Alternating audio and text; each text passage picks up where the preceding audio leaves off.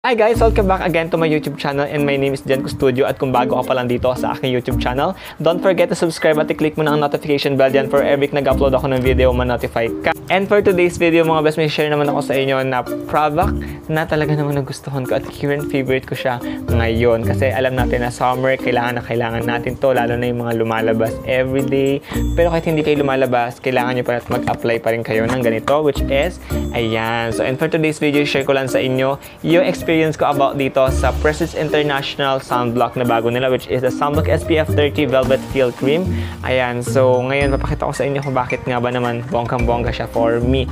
So it comes sa kanyang packaging, nagustuhan ko pa lang yung packaging ng mga best kasi eto pa lang yung kauna-unahang sunblock na packaging pa lang, panalong-panalo na kasi tignan nyo mga best, ang bongga ng packaging, hindi siya mukhang tinipid, as in hindi siya mukhang yung sunblock lang na naka-plastic. Diba? Meron kasi yung mga nabibili ngayon na sunblock lang, which is yung pinaka-container niya, meron lang sealed tapos. Pero itong Prestige mga best, yung box niya, ayan, may pasabog na ganito. And, ayan, oh, pag binuksan mo siya mga best, ayan na.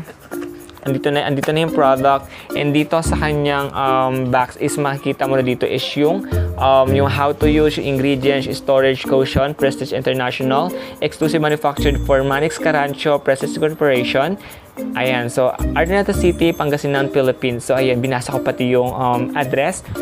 May pedalahan tayo na Sir Manix ng kanyang product, which is eto na nga, sunblock. So ginagamit ko to mga best, 5 days ko na siyang ginagamit. At gusto ko agad sa inyong i-share kasi alam natin ngayong summer, nga sinasabi ko na sa inyo, dahil ngayong summer, kailangan natin to, kailangan maging alert tayo sa ating skin at kailangan maging updated kayo kung ano ba talaga yung bago na product ngayon ng Prestige. So eto ba mga best, yung kanyang container, ayan, plastic container siya and may sticker dito, ayan. And nakalagay dito is Prestige Internationall Sunblock SPF 30 Velvet Field Cream, 100 grams. At yung price na ito mga best, ayan, nasa ating screen na. At ngayon mga best, babasahin ko kung ano yung kiniklaim sa product na to. Ang sabi dito is, protect your skin from sun damages this summer. Introducing our new sunblock cream with SPF 30 that has a velvety feel. So ayan, andito yung ingredients, yung how to use. Apply over your face 30 minutes before exposure to the sun. For max protection, reapply every 2 to 3 hours. So syempre mga best, kapag pinapawisan tayo, pinupunasan natin yung face natin, hindi natin alam yung sunblock, talagang nawawala na talaga. So kailangan mag-reapply tayo every 2 to 3 hours. Alam na kapag nasa beach ka, nag-swimming ka, kailangan mo talaga mag-reapply ng mga sunblock mga best kasi para ma-protection ng ating skin. So mga best, ayan yung kanyang laman and yung texture niya. Titignan natin yung texture mga best. Yung texture niya is cream talaga siya, pero hindi siya yung cream na as in na pag hinawakan mo is mafe-feel mo talaga na dry. Pero ito, pag ginanya mo siya mga best, talagang parang jelly is, parang ganun. So ibig sabihin, parang siyang gel cream siya mga best. Gel cream siya, and pag in-apply mo siya skin mo, ayan, meron siya binibigay na whitening effect or instant whitening effect na meron talagang glow na ibinibigay. And yung amoy niya, for me, ang lakas makasosyal ng amoy. Para kang nag-perfume. Ang bangog, mga best. At ngayon ay papakita ko sa inyo mga best na i-apply ko sa aking half of my face kung talagang ano ba talaga yung pinagkaibahan ng aking kalahating mukha pag na-applyan ko netong sunblock ng Prestige. So ngayon mag-apply ako dito mga best. Ayan, mag-apply tayo dito sa aking half of my face. Ayan. Grabe, sobrang addict talaga ako sa mga sunblock na mga ganito mga best. Lalo na yung ganito na talagang as in nararamdaman ko pag ina-apply ko siya, para siyang wow, mayroong Korean glass skin. Ayun mga best, na-apply ko na sa aking face. Ayun, medyo nagluha yung mata ko, nalagyan ko ng konting cream.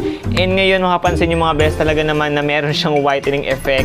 And yung whitening effect niya is, for me, hindi naman siya ganoon. Pero pag nasa camera or nasa ating screen, medyo sobrang puti kasi nga may ilaw. Pero sa personal, okay na okay siya for me kasi maputi naman yung face ko. Kahit na hindi na ako maglagay ng mga BB cream, ng kahit ano. So ngayon mga best, ipapantay natin sa leeg. So ayan. Ayan mga best, sabi ko sa inyong whitening effect na ibinibigay niya. Talagang as in addict na addict ako sa may mga whitening effect na ganito kasi kahit na hindi na ako mag-BB, mag-foundation, okay na siya mga best. Ayan. And nagbibigay siya ng glowing effect and dewy effect sa aking face. Wala akong nararamdaman sa kanyang lagkit effect. Ganun, wala talaga siyang malagkit. Hindi ko siya nararamdaman na sticky talaga sa face. Hindi siya yung parang nagbubuo-buo na parang, oh my god, ang hirap na i-blend. Pero ito mga best, super duper, ang bilis lang niyang i-spread sa balat. And ang bilis niyang ma-absorb, nagsiset siya agad sa face. face. Ayan, oh. And then ngayon, lalagyan ko na yung buong aking face mga best para naman pantay na, no?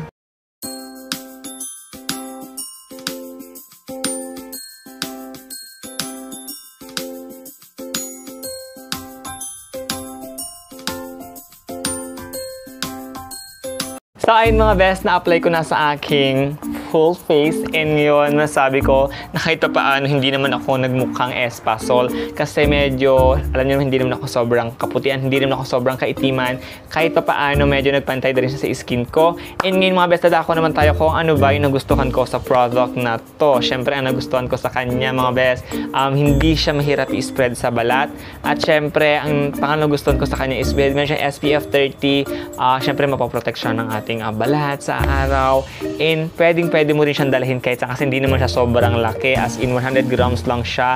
Sobrang tagal mo na itong magagamit, I think 3 to 2 months or higit pa kung talaga naman hindi kalaki ng iyong mukha. Talagang magtatagal talaga sa inyo ito mga best. Ang pinaka nagustuhan ko talaga dito sa product na to is meron siyang whitening effect, and hindi siya yung parang as in parang ang tamlay-tamlay ng face mo, at kahit paano meron siyang binibigay na dewy or parang Korean glass skin pag in-apply mo sa face mo mga best, at ang bilis niya talagang ma-absorb. Hindi siya tulad ng mga ibang sunblock na pag nagmamadali ka as in magbubuo-buo pa, pero ito mga best hindi talaga siya nagbubuo-buo. Ang bilis niya makisama sa skin at talagang na-absorb niya at nagsiset siya agad sa balat kapag in-apply mo siya. Ano ba hindi ko nagustuhan sa product na to? Wala akong hindi nagustuhan sa kanya mga best. Talagang as in promising ko yan sa inyo. Hindi ko ito i-recommend, lalo na pag ayoko talaga ng isang product. Kilala nyo ako. Kaya kung tatanungin nyo sa akin mga best, kung may recommend ko ba itong product na to this summer, syempre yes na yes, kasi alam naman natin na talaga namang kailangan talaga natin ng sunblock na hindi ganun kamahal. Alam natin na ang Prestige is super mura pero high quality product siya mga best. Talagang pagkakatiwalaan mo, lalo na ako, hindi ako basta-basta gumagamit ng mga product na pag alam kong hindi ko talaga hiyang mga best, stop ko na talaga, as in i-stop ko na siya. Ayun mga best, antay-antay nyo lang kasi meron din pong ipapag-giveaway na ganito. Ayan, sa ating pag-giveaway may kasama pong ganito, and abangan nyo lang yun mga best kasi talagang malapit na ako magpag-giveaway sa inyo. So sana stay tuned kayo always dito sa aking channel. At syempre kung gusto nyo mag-order ng ganitong product, marami pong distributor or mga reseller ng Prestige International, and pwede nyo i-search sa Facebook na Prestige International, na talagang lalabas doon mga best yung page nila, at doon kayo pwede mag-order sana, or i-like na description box below yung kanilang link para doon kayo mag-order. At yun lang naman may share ko dito sa product ng Prestige. Yun lang naman ang i-review ko sa inyo mga best. I-share ko lang sa inyo mga best yung naranasan ko or yung experience ko dito sa velvet cream nila. At yun lang mga best, sana nakatulong itong video ito. Kung nakatulong ito, don't forget to like, share, at mag-comment ka na sa baba kung ano pa yung mga product suggestion mo na gusto mong ipa-review sa akin. Thank you so much and see you on my next video. Bye!